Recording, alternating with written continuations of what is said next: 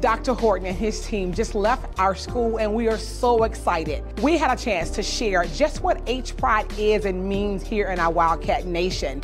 The things that we're doing great, the things that we can improve upon, and we also had a few suggestions.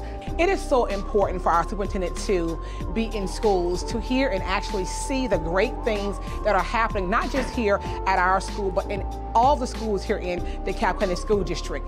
We work very hard, and here at Woodward, we stop at nothing but the best.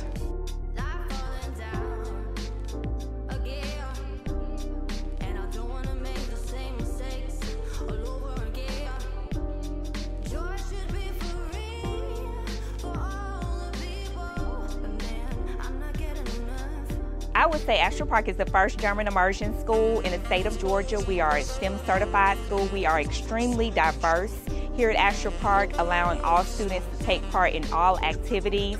We have a very collaborative community, very supportive parents. Our students are extremely phenomenal, high-achieving students who soar higher than ever, and our teachers are like family. So we are extremely collaborative, supportive, and this is a great, sweet school. I think the meeting went phenomenal.